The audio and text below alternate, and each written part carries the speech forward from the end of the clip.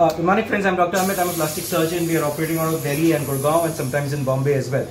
This video is going to talk about the difference between conventional VASER and VASER 4D body contouring. We get a large number of queries from patients all across India as well as a lot of international patients as well. And they send us pictures or query for liposuction or VASER of the abdomen, back, arms, etc. And then my first question to them is always whether do you want to do conventional VASER liposuction or a 4D body contouring. Now a conventional liposuction versus VASER, we are very clear with the differences. VASER benefits by reduced bleeding, better skin correction, better skin contours, faster recovery, and the overall shape is so much better with skin contraction. Now the difference between a conventional VASER and a 4D body contouring needs to be understood.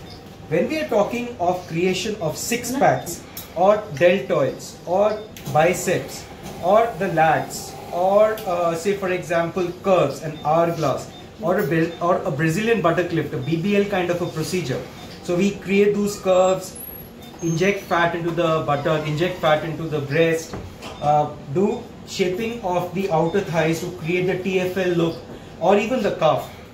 So when we are shaping them, this forms what is called as a 4D body contouring. Why is it called so?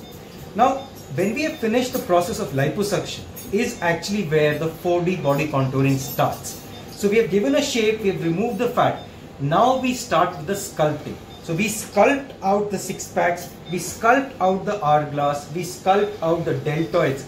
And that takes almost the same amount of time as compared to what the liposuction took. So for example, if we did the abdomen, back and arms in about 2 hours, then we need another 2 hours for the shaping.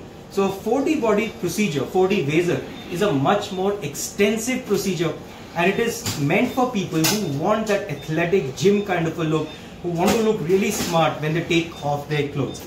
So this is the difference. Obviously a 4D procedure will be much more expensive. However, in terms of recovery, they are still daycare procedures. We discharge the patient the same evening. We call them after 2 or 3 days, remove the stitches after 4 or 5 days, and then they are fit to travel soon after that.